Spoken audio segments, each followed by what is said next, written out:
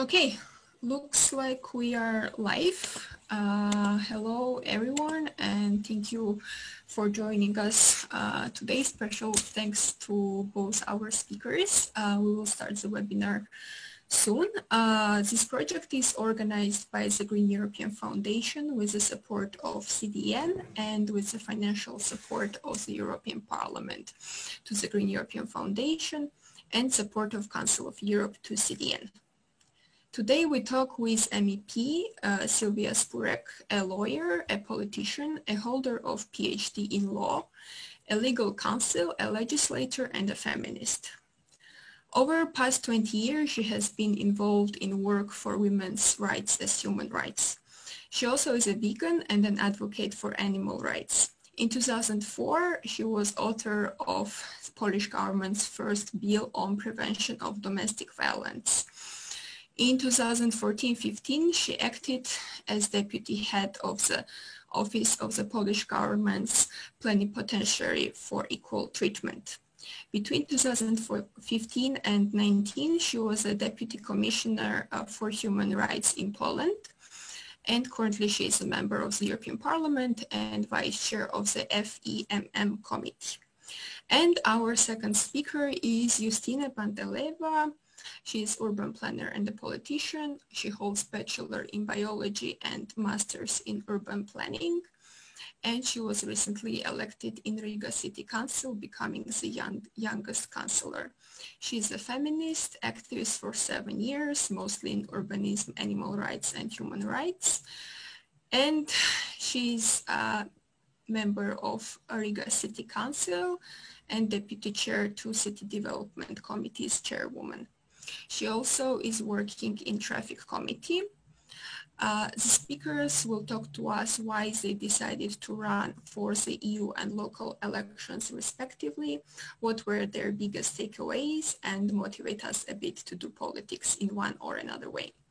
We will first hear from MEP Sylvia Spurek for 20 minutes approximately, then to Justyna Panteleva for 20 minutes, and then we will have space for the questions and answers. You can already write them in the Zoom chat if you join through Zoom, or if you're watching us on Facebook, leave them in the comments. So Sylvia, the floor is yours. Good afternoon. First of all, thank you very much for inviting me to this webinar. And I'm looking forward to your questions, your comments. I don't have a formal speech, so I will be very brief.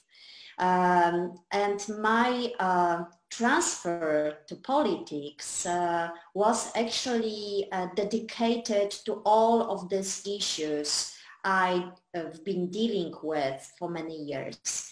I entered into politics because I wanted to be more efficient. As you said, I was in the first place an activist, a lawyer in a female women's rights NGO in a small industrial city in Poland. Then I drafted the first law on counteracting of domestic violence for government, for wonderful Vice Prime Minister Izabela Jaruga-Nowacka, who died in this awful accident in Smolensk many years ago.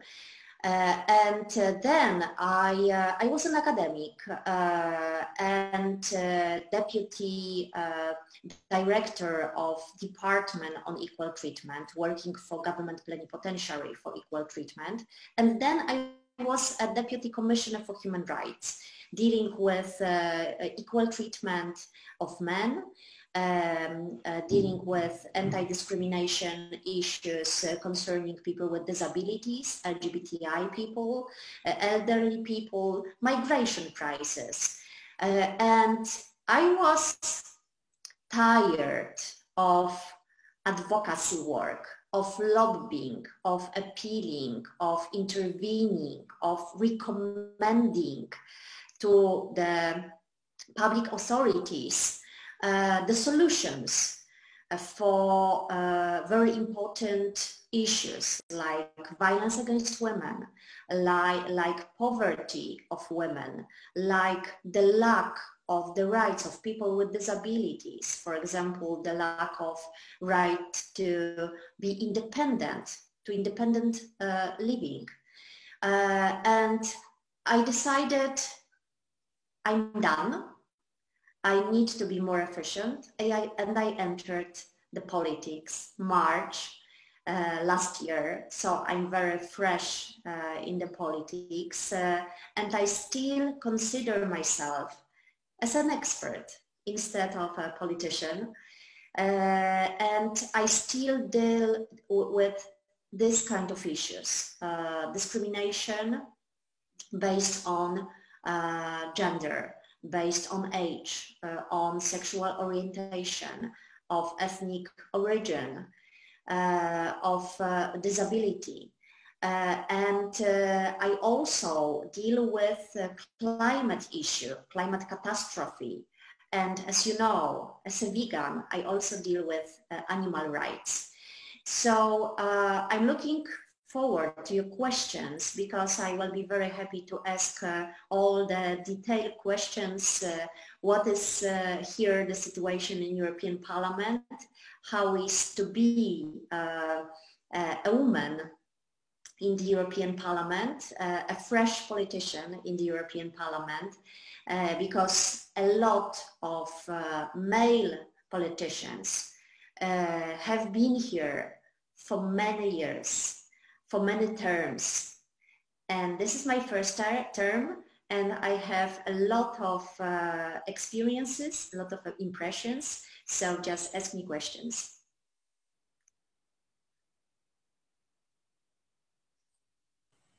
Okay, thank you. You can write already your questions in the chat. Is there any? Okay, I will use this opportunity as a moderator and ask you my first question. So you are coming from a country that had really shocking, shocking changes recently. So what is the reaction of MEPs to this situation in Poland? It's one of the rare EU countries that has this in legislation on agenda of the legislations, the abortion issues. So what was the reaction of European Parliament in general? Mm-hmm. I think that Poland is a country where two main areas of fundamental women's rights are violated. The first area is violence against women, including domestic violence and sexual violence. And the second area are the reproductive rights of women, the right to an access to abortion, contraceptives, sexual education. And maybe you will be surprised, but I need to say that there was no government in Poland that was really in favor of women's rights. And if you are talking about this recent changes of anti-abortion law and this so-called ruling of so-called constitutional tribunal, you are probably aware of all these controversies about the rule of law concerning constitutional tribunal in Poland. You can clearly see that constitutional tribunal, it's not the first ruling of this kind. The first ruling of constitutional tribunal against women's access to abortion was adopted in 1997. The second one was adopted in 2015. So this is the third ruling that in fact limits the rights of women, and no wonder that so many people are now on the streets protesting against such a law, such a ruling, such a policy of the ruling party.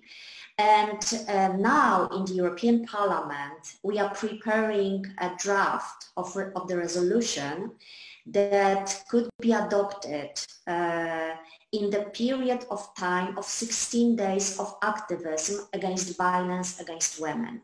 Because this kind of violations of women's rights is a systemic state violence against women's rights, against women. And I'm really happy that we can adopt such a resolution in 2 weeks' time when these 16 days are started of 25th of November as every year. And I also prepared a draft of the letter to the ruling party, to the government, to the president of the Republic of Poland concerning the attitudes the government presents towards protesters. We appeal we call upon the government to have a good dialogue, not to have this so-called compromise of women's rights.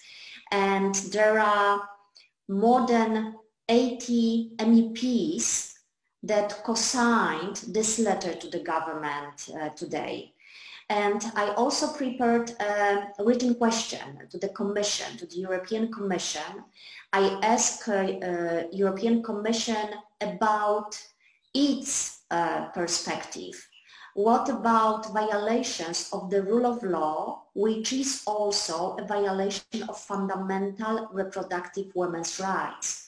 Whether the Commission is obliged to react for such situation, because the rule of law is not only independence of judiciary, freedom of media, but also about fundamental human rights, women's rights, LGBTI rights, people with disabilities rights. But for now, unfortunately, European Commission ignores such situation. European Parliament reacts quite opposite in such situation. We adopted a lot of resolutions concerning Poland, and someone could ask the question, is it worth it? Does it make sense? Yes, because you know, every such resolution has its impact, shows solidarity with citizens of Poland, women and men who now are on the streets. So yes, it does make sense. Thank you so much for the reply. Yeah, it's a bit scary to see that this is still a question for many, but yeah, still good that there are so many mechanisms to work around it, and maybe also that's the reason for more women to run for politics and vote for better laws for all of us.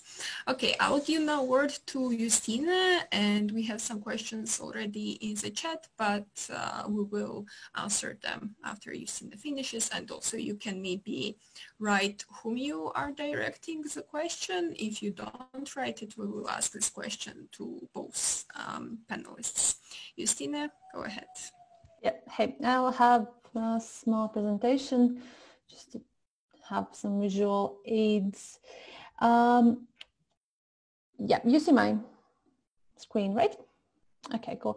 First of all, I wanted to congratulate Sylvia on your new task on the European level. And I think it's interesting, first of all, to have both of us, like it's a European level and then local level, because I think in both ways it tends to be sometimes that these levels are more progressive than national level.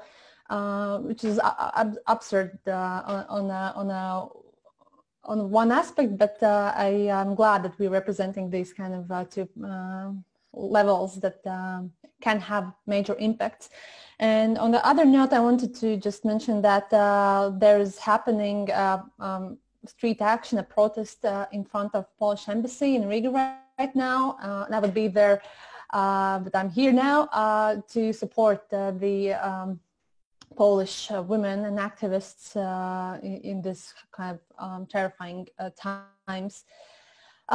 Yeah, so I'll just briefly will talk about some background just for people to understand the situation, my reasoning behind some of the things. And Latvia's story is not indifferent to love post-Soviet countries, and I think we share love similarities in politics and social dynamic in the Eastern Europe, and we have like our independence is quite a new one, and it was built on the idea of being free, and it lacked kind of an idea of where we want to be in values. So the freedom itself was the main idea and driver, but when we gained that independence, we were just as a lot of Eastern European countries drawn to like free market and capitalist society, which really kind of has impacted us a lot. And at the same time, we can see that there's still strong this post-Soviet kind of, or Soviet kind of mentality embedded in political and social culture. We do see it's a generational gap. You can see the more progressive side being more younger, and it's pro-European. And then we have this whole generation that has been had grown up in the Soviet times, and that really impacts how they see and reflect politics, and how politics are a topic within each other in our society. And this is not something new, but oligarchy in politics is business as usual is something that is still dominating Latvian politics a lot, and driving polarization in Latvian politics. And I think oligarchy is rather dying down, or the main oligarchs are not as popular. Now they're populists on the right, and populists in general taking their kind of share in political scene. And what is also important to note that the political divide and national identities is how we see Latvian politics. So Latvian parties versus Russian parties, that is not based on values, it's based on nationalities, which creates again a big divide.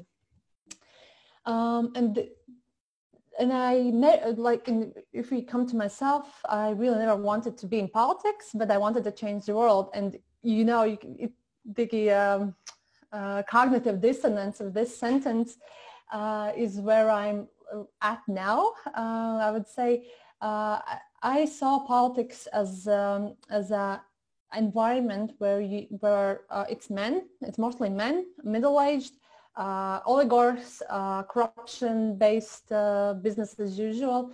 So if you don't see someone who represents us in our values, in our identities, then we cannot see ourselves being part of that environment, or we do not want to participate actively. And nevertheless, and I think what Sylvia said also really resonated with me. I'm a specialist on like urban planning, or an activist, and you can do as much as you can until a certain level, and then you have to take that leap to the political side in order to actively change things. But it's a big leap and it's a big gap, and I think our Eastern European perspective has created this gap, and especially for young people, not to take it and not to take the leap onto the political level.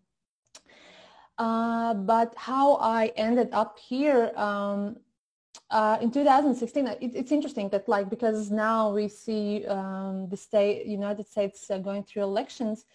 I was thinking, what was I doing 4 years ago? And I realized I was finishing up my master's. I was doing Erasmus internship in Barcelona, and I was nowhere near politics. So like from being a local counselor to like 4 years ago, which seems like just one breath of air in political terms, I was nowhere near there. And I remember how weird that was, and shockingly to me personally, to see not only, okay, we cannot talk about how Hillary Clinton as only a female politician. Nevertheless, we saw what are the ceilings for female politicians in top positions, and especially the rhetoric going against female politicians. And I couldn't believe that populism, racism, bigotry on this level can win on such a big scale. And even though it was 2016, there was like few main points that got me to the first political step I did. I was joining a party. I did that 2 years after, in 2018. And what two things that I can say that really inspired me and motivated me was activism in Eastern Europe. Already at that time in 2016, 2017, I joined CDN, and I'm part of Alternative Urbanization Working Group, which gave me this opportunity to meet so many young activists from all Eastern Europe and see that the struggles they're facing are on so many levels harsher than I'm seeing in Latvia. And that gave me a bit of perspective that if they can do it, why can't I do it? And then the second part was that for the first time in Latvia, a political party that was based on values established itself. It was around 2017, I think. And they are, like progressives are the social democratic green party that reflects on LGBT rights, the climate rights, workers' rights, and doesn't look on the nationality as politics. You know, we do not stand against Russians or Latvians. We are focusing on merging and not dividing people like that. And this one thing I was afraid of was just joining politics in general, as I didn't see that as an environment I want to be personally. But the second thing was that at that time I had already started working in a local municipality in Riga City Development Department. So the background of Riga at that time, we had quite corrupt mayor, and I was personally afraid of being retributions in my workspace if I joined a political party. It's still, we don't, in Latvian, like in Eastern Europe, we don't, there's not a lot of political activism in being part of political parties. So for me it was quite, I was wondering, I had this fear of what will become of my career if I joined a political party. But nevertheless, I did fill the query or to become a member, or the paperwork, and really nothing happened because all my fears of like bigger than what reality was. One thing that I can note is that being part of a political party, it can depend on your activity. You can be a passive member, you can be a super active one. So it's one step to join a political party, which is amazing. but to be an active member and to run in an election is the second leap you have to take in order to, if you believe enough in yourself and your power to change and be part of the politics. That's also that's more again, believing in yourself and in your voice is something I was also really not sure I can do it, right? I knew that on the topic I was really good. I knew for urban planning, I was working for the city, but publicly running and saying these ambitions out loud and as a young woman is quite challenging in itself. But the snap elections we had in Riga for the local elections, there are a few things that have to note that really impacted me. We were a team of like-minded people with the same values. So I wasn't the only woman. There were also queer people on the list. We were progressives from plus 2/3 of liberals.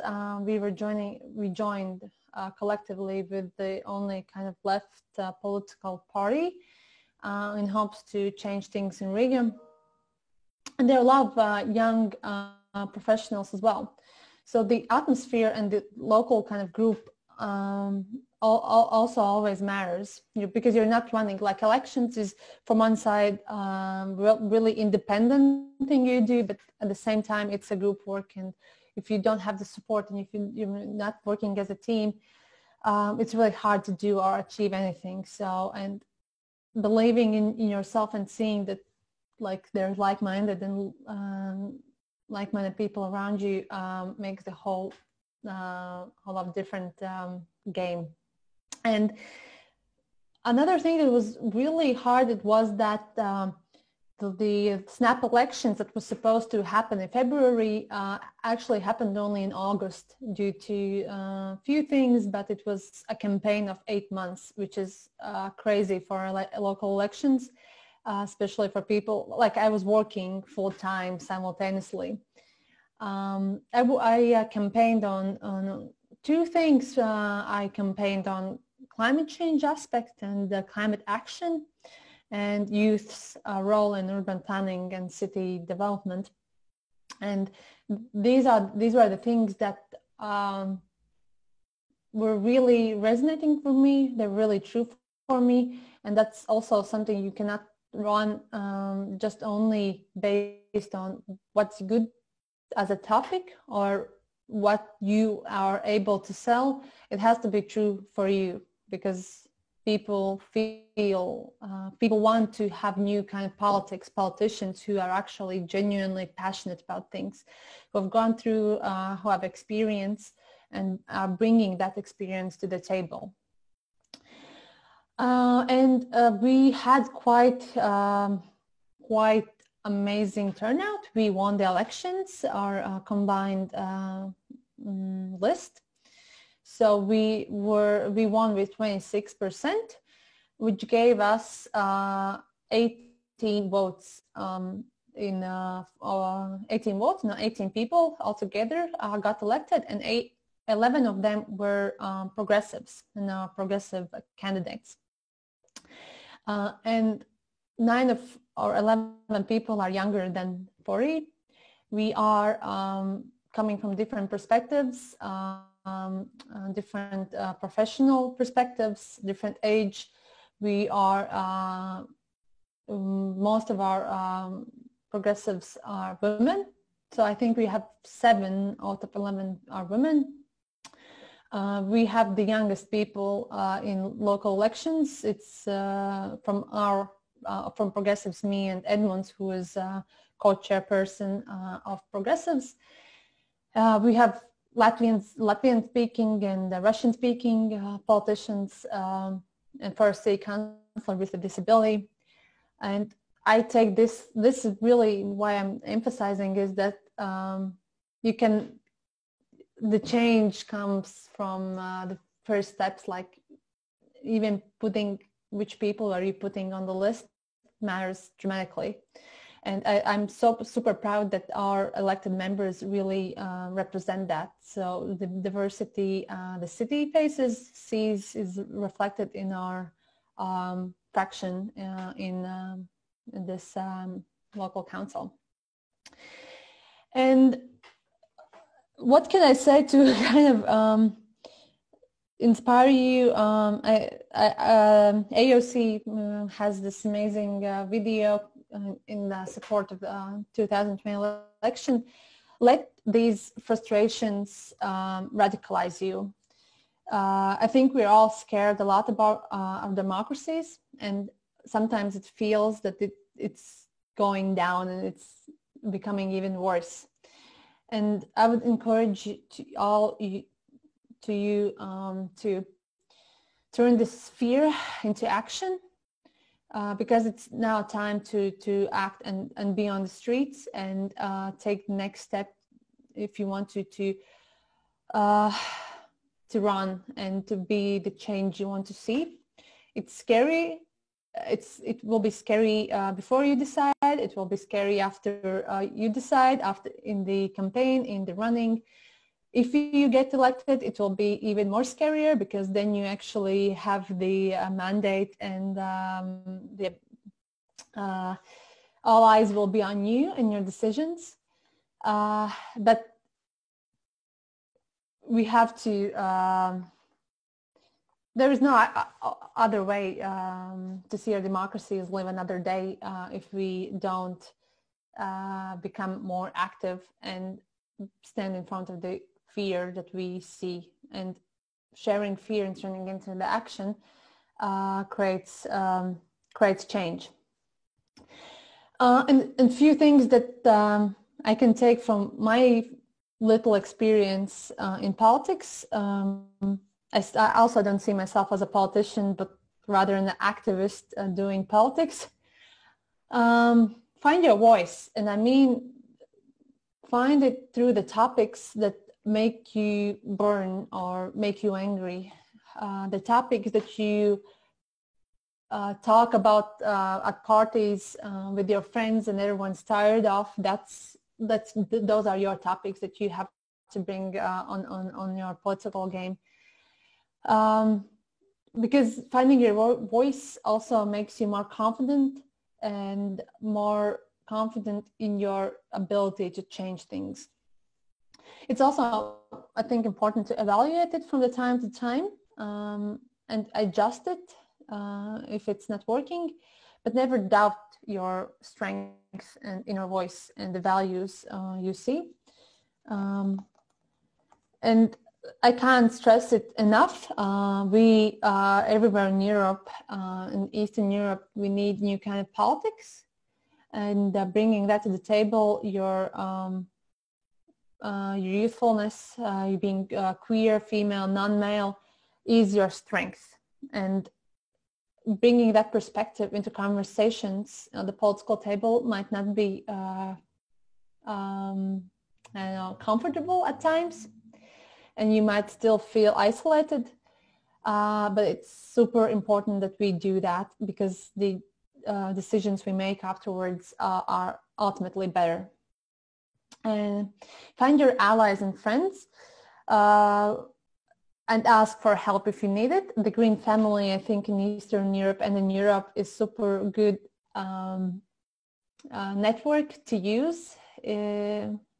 First of all, a lot of friends, a lot of people who have gone through a lot of these political steps might give you just a good conversation to talk about.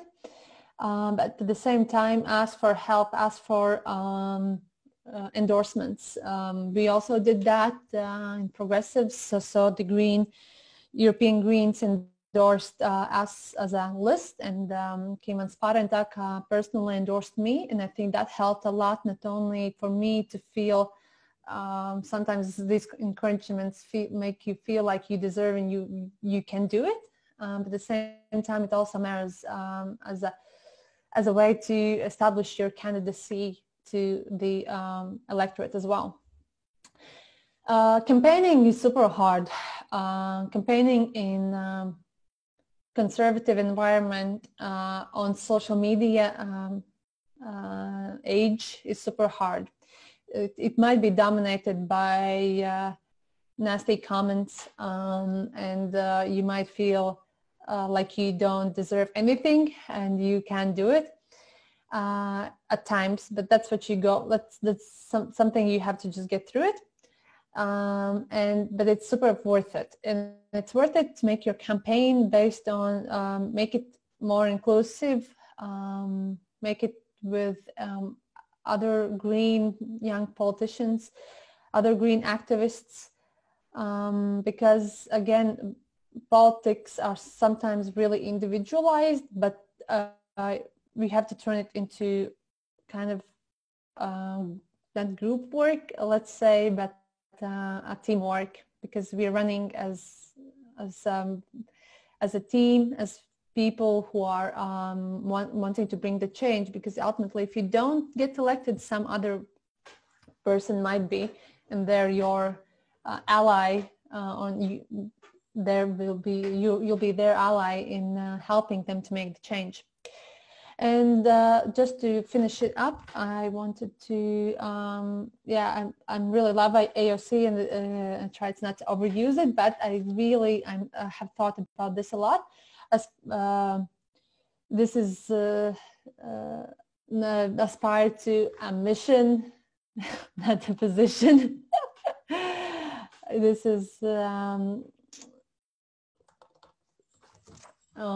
always read when you do presentations beforehand, but aspire to a mission, not a position. And mission is something we all do as activists, and politics might be just a tool to achieve it, and never focus on this or that position. It's always about how you make the biggest change to most people, and that kind of if you don't feel like politics is for you, and I understand that, you might go through still do everything you can as a activist, and I think a lot of activism is purely based on mission based knowledge or understanding, and help that guide your decisions, and in order to change your either local city council, national level, or European level, or that's it. Thank you so much, Justina, for so many points for thinking. Indeed, we can try to do our activism, and you said also that you were like avoiding becoming a member of party, but yeah, politics is everywhere, and if you don't do politics, then you're just accepting what other side are deciding for you.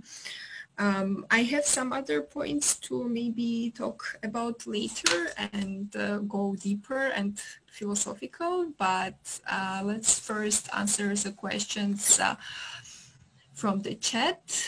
How does general public perceive women in high places in politics? Maybe Sylvia, you can talk about the European Parliament, and Justine, you can talk about the City Council of Riga. I think the image of women in politics reflects the role and perception of the role of women in general in life and private and family life. And of course, all women that are not married, that don't have children, are suspects of all controversial things, and it also, the language also shows how we treat women in politics, in public life, in professional life. As you said at the beginning, I am a holder of a PhD in law. So in this terminology of Western countries, I'm a Professor Spurek. But nobody calls me Professor Spurek, obviously. A lot of people call me Miss Sylvia or Miss Spurek.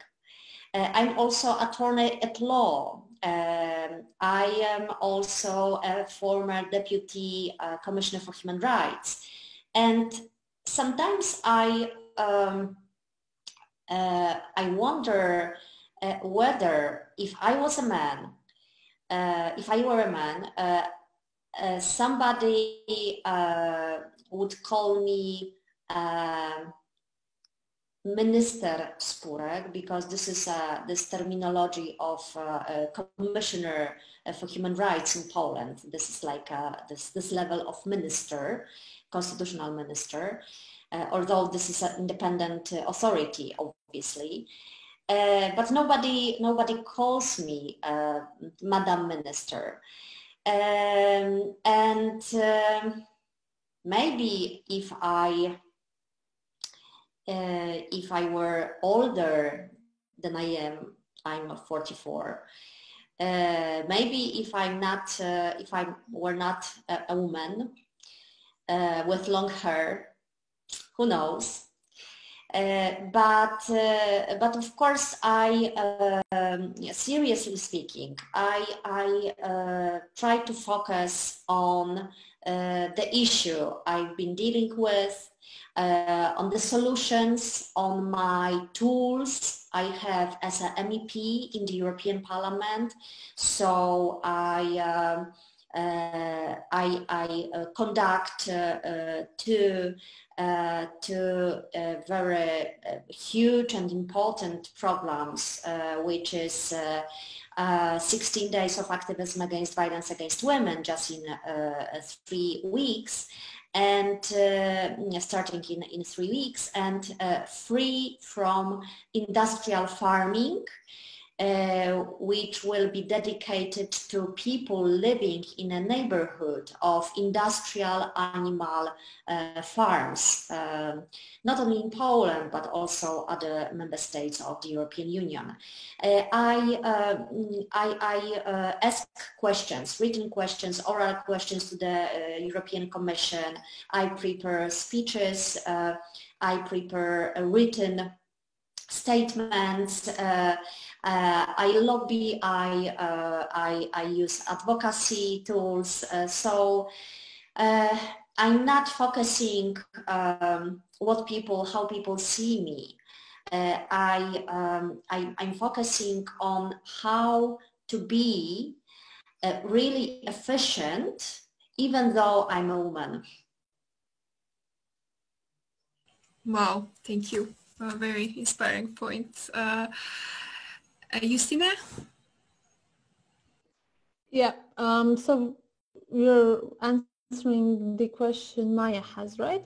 Yeah, so I think in general it's hard still for women to be in politics because the environment is sexist, conservative, and it's really because it's beneficial to the status quo, right? It's changing. In national parliament, we have this parliament has 33% women, which is the highest number in history. So it's, yay, 33%, and it's the highest amount of women in the parliament. It's similar in local council, the same, more or less, and it's really reflects on how we see women, right? And how we, whether we think they're capable of being in top positions. That's one part. And second part, being especially young is an aspect that I kind of have to deal with, but for me it's a bit easier as I've been part of, like, this topic is really mine. I worked as a remote planner, so I know actually, like, I'm professionally really good on topics. So I don't have such a learning curve, which would make my life much harder as a young politician, whereas a young politician, young male politician with the same learning curve would have different different environment and different kind of reception. And in general, like, our country is run by males, and we have few females, and they're usually scrutinized on so many more levels. Childcare, how you dress, how you look. It's an additional, always something we have to think and take into consideration. And the other thing, like, after we were sworn, I mean, we're not sworn in, but after the first city council meeting, there wasn't how it's called, yellow press, or just like in media, discussed how young local female councillors were dressed to the first council. And I was described as a young student coming from shashlik party, which is really funny. Because I had a T-shirt, which was a political T-shirt and a jacket and etc.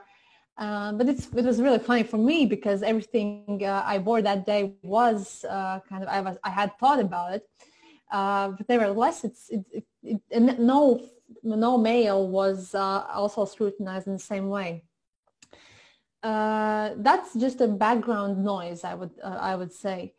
But especially since the outer environment is so toxic, I would say political environment is toxic, it's really important that the inner dynamic within your party is green, inclusive, feminist. And you have to cherish, if your home, let's say political home, is not doesn't have the standards or principles, then you will not survive in kind of this toxic political environment. And the second part, do we answer the second question as well about? Yeah, I can read it out so everybody knows, also those who watch us on Facebook. Thank you, by the way, for your reply. It's actually very good and I think very practical idea to ensure that the party is so supportive and you really surround yourself with people whom you know that will support you in this kind of situation when you jump into the pool of toxic politics, as you said. Okay, second question is, usually activists go to politics for reasons you also mentioned in the beginning. Can you draw a parallel between the activist work and political work? Whoever wants to go first.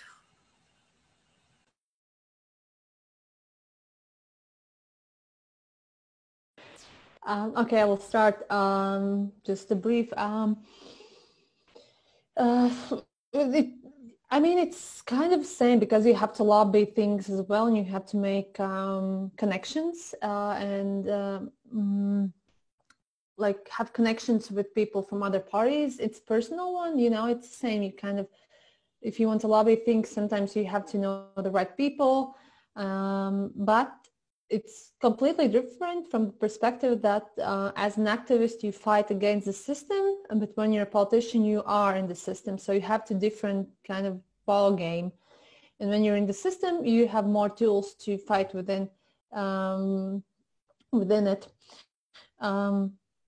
Yes, and that's kind of, you have to understand, you have to switch it, like when you have to understand the power you kind of have and the tools, adjust your tools, and you have to come from this kind of power position, whereas as an activist you're always kind of fighting against it, against this status quo, what is generalized as politics.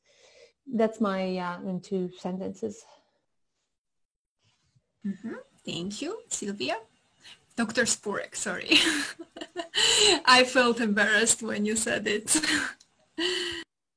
No, but I think the majority of people that ignore my biography note are actually elderly men, not young or older female experts. So, so it's not the case.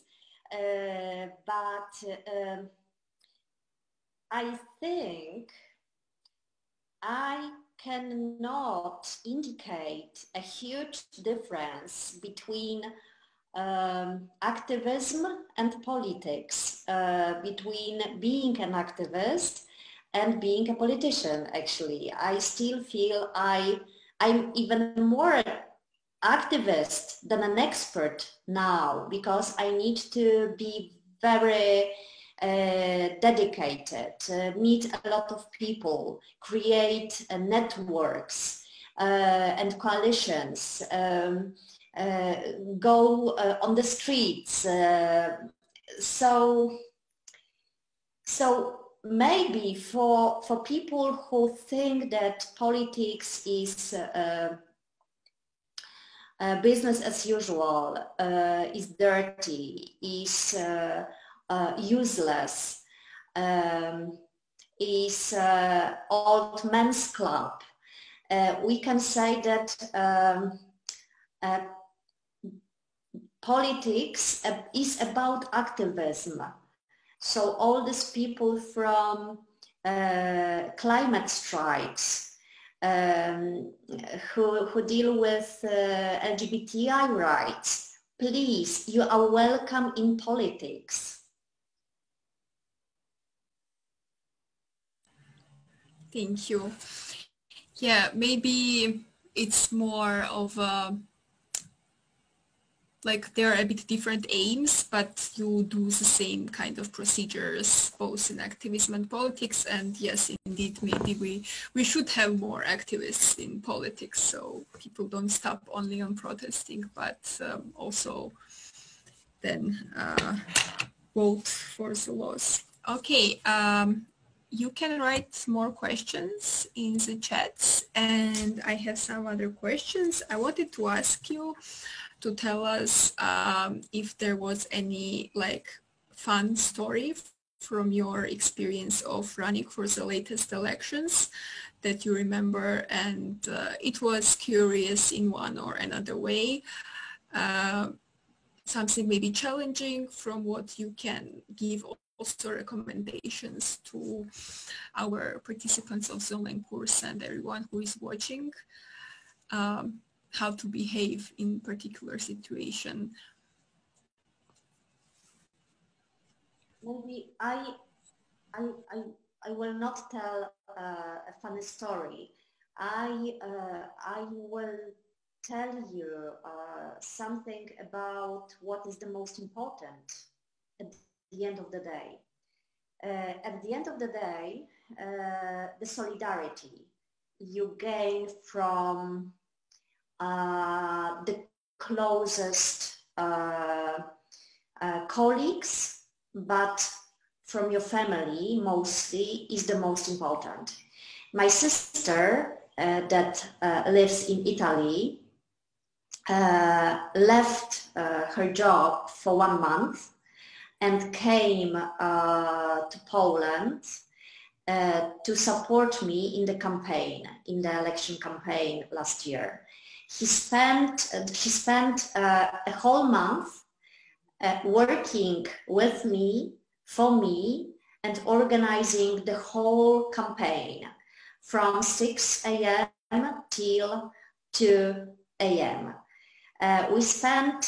We were spending 24/7 all this month, and she's the most important person for me, and I wish you all you have such a sister or brother. And this is also about feminism and sisterhood. This is real sisterhood. This is real solidarity. This is a real support you can gain from another woman who helps you with the election. And thanks to my Anya, I won the election. Wow. You're really lucky to have such sister, and yeah, let's hope everyone has biological or not biological sister who would do the same. Justina? Yeah, well, I don't have any kind of close siblings could help me out like that. So, but I had people who helped me from Protest, which is a youth NGO that I was one of the people who established it. So, I mean, that's what I told previously, right? It's about friends and allies. It's not only about family included, but not only, not restricted to. And it's important for you to, you cannot make any kind of change alone, and I think that's the main kind of outcome, or just like an idea for me. It's either in campaign, you cannot campaign on your own, you'll just like go crazy, because it's a lot of pressure, it's long working hours, and there are a lot of you don't like things that come up, and you have to react to it, and so you have to find a team, whatever kind of team it's within the other people who are campaigning. And for me, we did that on local elections, so we were kind of a few people who did more things together, more videos, some videos going on streets to campaign together, and that support matters a lot. But I don't know, like if there's some kind of curious case of campaigning, but I think one thing was that like for young outsider coming in, you have like, on one hand, you don't have love lose. You're not the incumbent. You have to, or you have your own political, I know, persona that you have to continue fulfilling. So you can do a bit extra stuff. You can be more creative. You can be more outspoken, because like worst thing, you just don't get elected.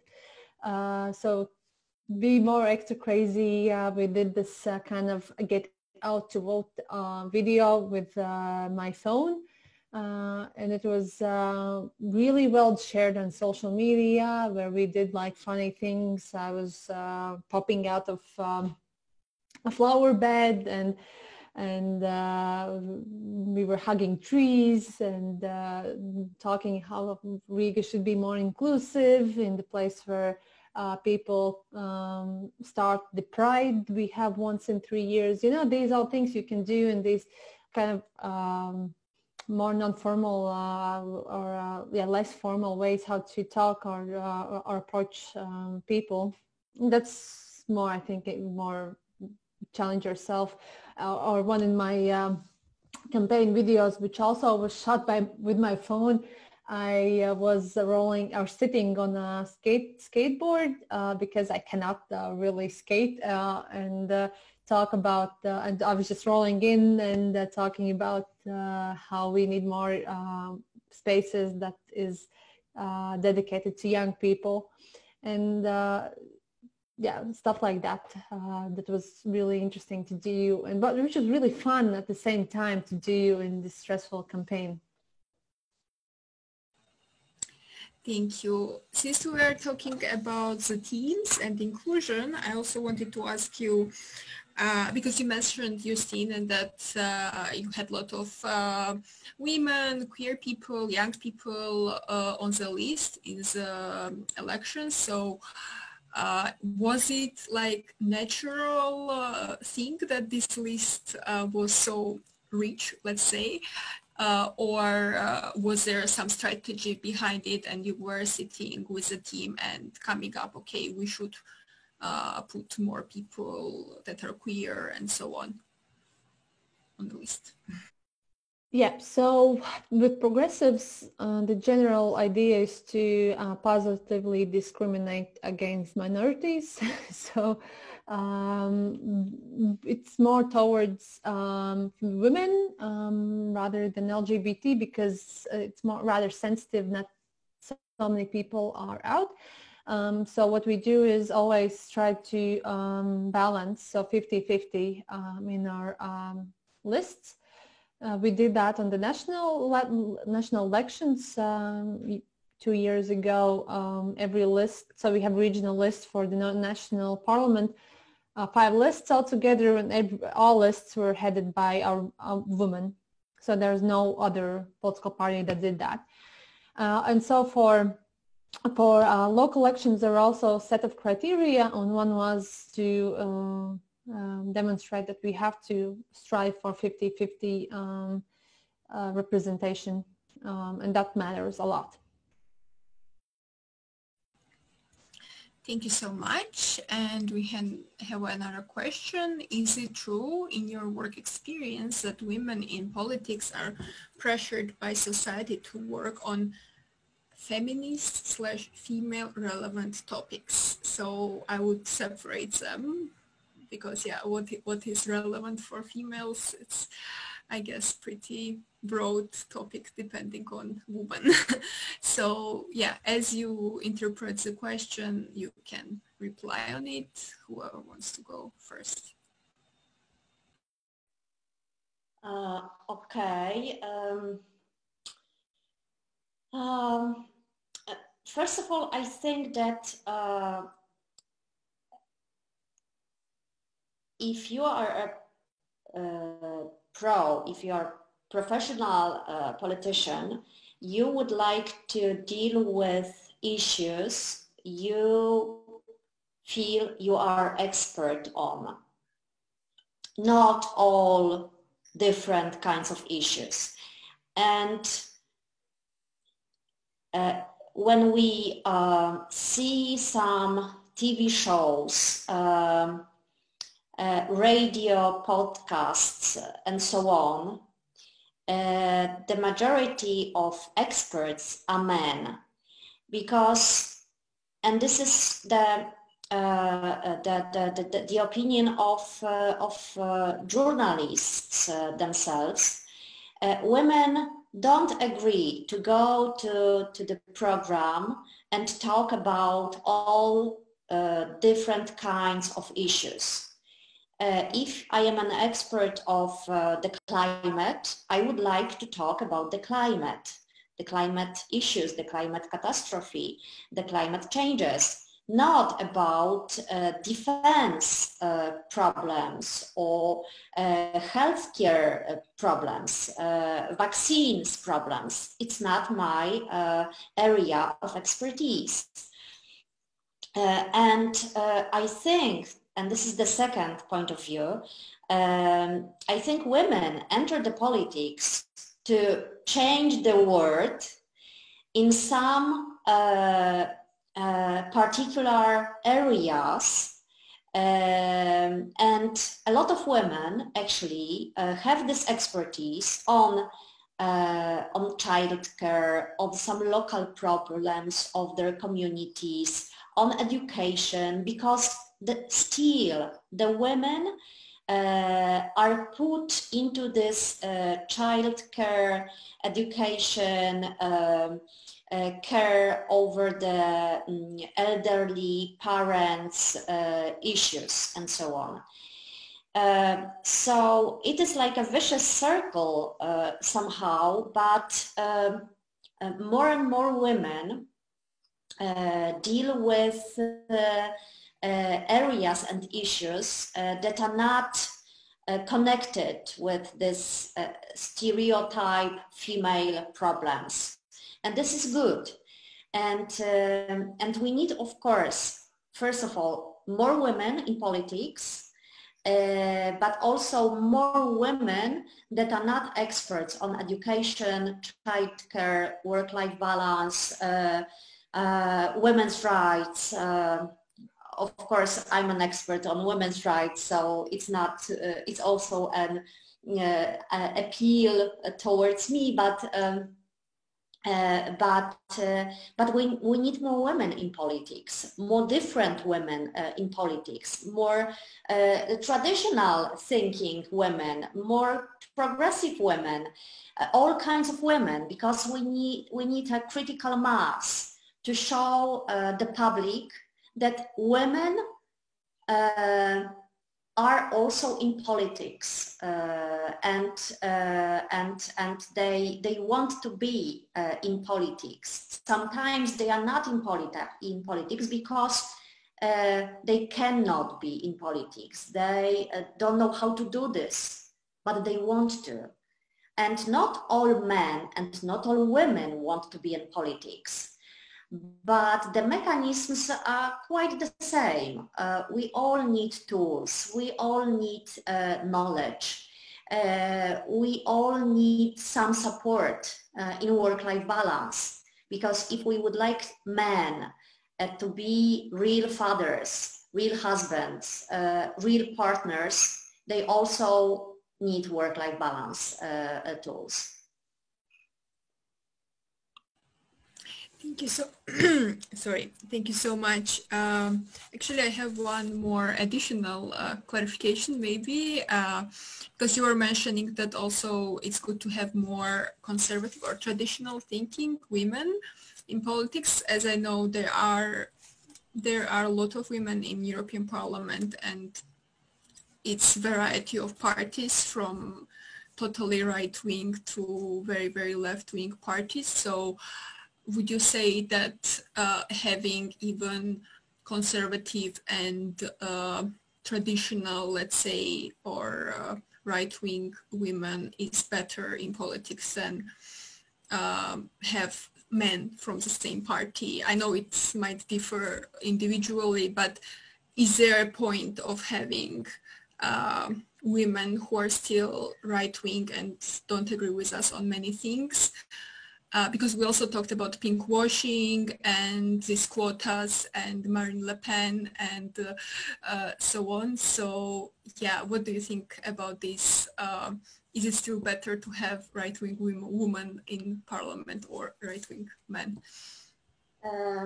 Probably I'm not a good person to answer this question, because as a feminist, I think that we need to support every woman in politics, and we need to support her to be a politician, but we need to support her also, for example, in the situation she's a victim of cyber violence, of violence in internet. We all are such victims, and we know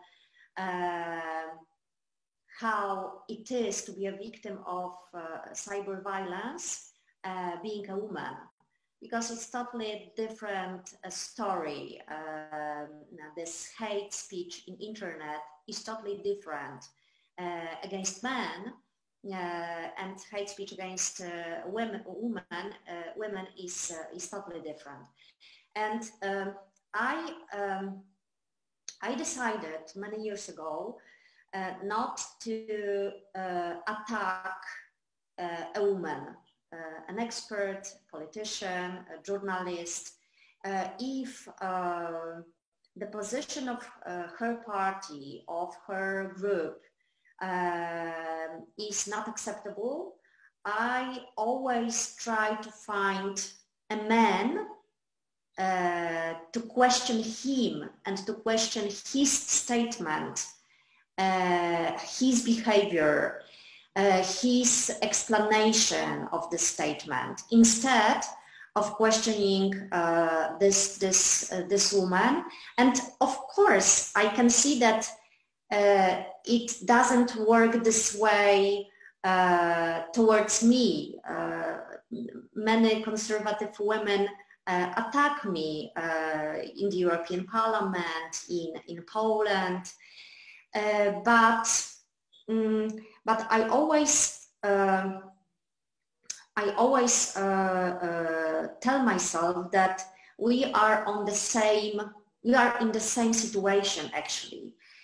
We face the same barriers, we face the same stereotypes concerning gender roles, And my duty as a feminist, maybe it sounds funny, but my duty as a feminist is to support such women, maybe not no matter what, but at least try to understand her. Thank you so much. Yeah, indeed, good strategy, and yeah, better than attacking. It's always like it's better to try to support the other, and even yeah, I don't think that it might make a lot of sense to talk to super right-wing men, but yeah, your strategy is very, very good to shift to balance out this questioning and believing in people. Okay, I don't see any more questions in the chat. I also want to contribute to this question. Okay, you can give us Riga perspective. Sorry. But not only Riga perspective, of other feminist female perspective. Yeah, from one perspective, from one side I agree with Julia. From other part, we need feminist female or male politicians in general, and we have to hold everyone against like bare minimum standard, right? And we can, I think Amy Coney Barrett in US in the Supreme Court case is really good case where we talk about female in a leading position from one of the most important places in their democracy, and she is anti-feminist, and she's not her agenda is to decrease women's liberties. So from this perspective, we cannot just tell, okay, yeah, she is, yes, we can say that she's a female and she is loved. She is facing all the same barriers, but at the same time, her politics is making other women anywhere facing more obstacles in their lifetime, and probably being part of full members of society.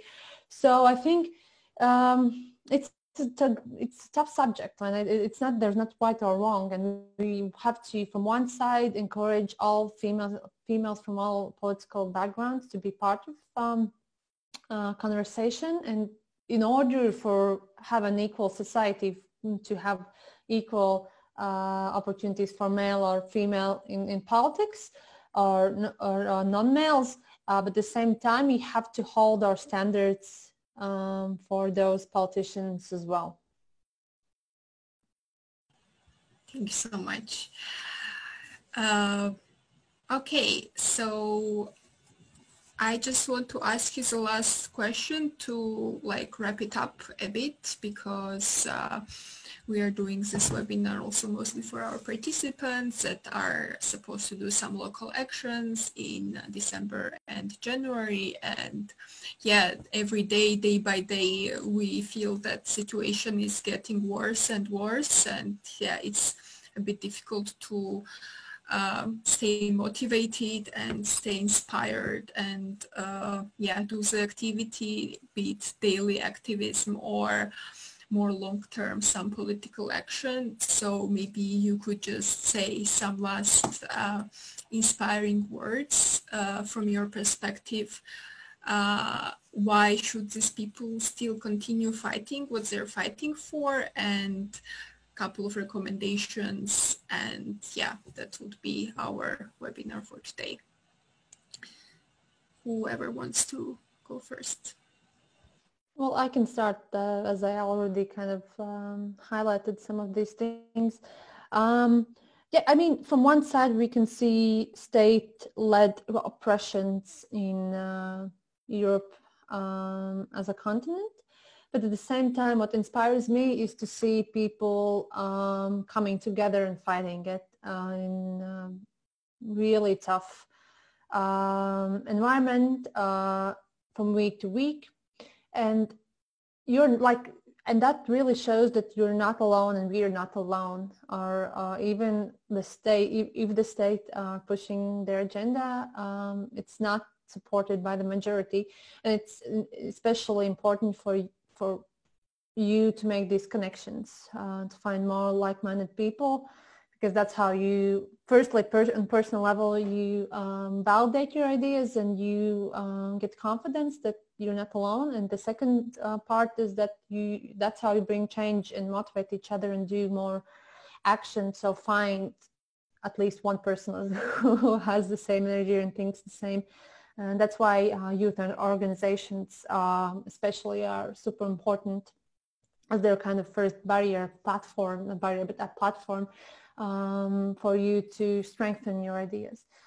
And I don't know, really, like, we live in weird times. This decade, in the last 5 years at least, it will not get better for a while. But and don't read news. There's this really amazing economist, Grace Blakely. Check her out. And she says that you shouldn't read the news because, firstly, it changes so in such a speed, and second of all, it really like nothing really. It doesn't. Nothing major happens, right? It's not some small news happening, but it's not major shifts in society will be seen on the news. So just like take yourself a bit out of it and focus on the big picture and the big scale processes, and try to take care of yourself mentally as well. We have to talk about how demanding it is to be an activist, how demanding it is to be a politician, a female non-male politician, and really draw some lines where you work, where you find your mental space, whether it's going on the walks, but don't push yourself, even though like the fight will never end. There always will be some campaign, some tasks, some action, but it's okay not to do everything. Prioritize and focus. Thank you so much. Yeah, indeed, we won't be able, like one person is not able to solve everything, but together we will solve maybe a lot of stuff. Sylvia Spurek, Dr. Sylvia Spurek. Sorry. I think sometimes, and I'm talking about our well-being in general, men and women. Sometimes we are so focused on demonstrations, on protesting, on preparing petitions, that we can forget what the cause, this good cause is, especially when we are under attacks in social media, all these private messages, all these hate speech comments in Facebook, in Twitter, could really affect our how we see the reality and the world around us. And what is important to meet, even remotely, people who share our values, and not to forget what the values are and why are we doing this. Because, you know, in Poland, there are so many activists on the streets, and they have been on the streets for 5 years now, and they are really sick and tired of being on the street, tired of being called, tired of being accused. They have criminal proceedings, and it's really difficult for them, and that's why all these activists should not forget about themselves, about self-caring, about well-being, about good sleep, good food, meeting friends, meeting family, to have some balance in this very demanding times, because it's so easy now for them to feel that they are alone. You are not alone. We see you. We feel you are suffering. We appreciate your engagement. We support you. European Parliament supports you. European Union supports you. A lot of people support you, and you know, sometimes when I don't read all this hate speech in my internet, but sometimes I need to comment on something, and all of a sudden I get a message from a woman or a man who is writing, I'm observing your Facebook, I'm observing your actions, you are doing a great things, keep doing this. I don't comment on your Facebook, but it doesn't mean I can see what you are doing. Thank you for that. And there are so many people who think this way towards our actions. They are sometimes silent. It's not very good to be silent these times, but a lot of people are silent. But it doesn't mean they don't support us. They don't support you. We are really supported by a huge number of people. We cannot even imagine how big this group is. So go vegan, obviously, because it's really important for climate, for people and for animals. And of course this is serious, but seriously speaking, keep doing what you are doing, and don't be afraid, because the sky is the limit. Thank you so much. Thank you, big thanks for coming tonight.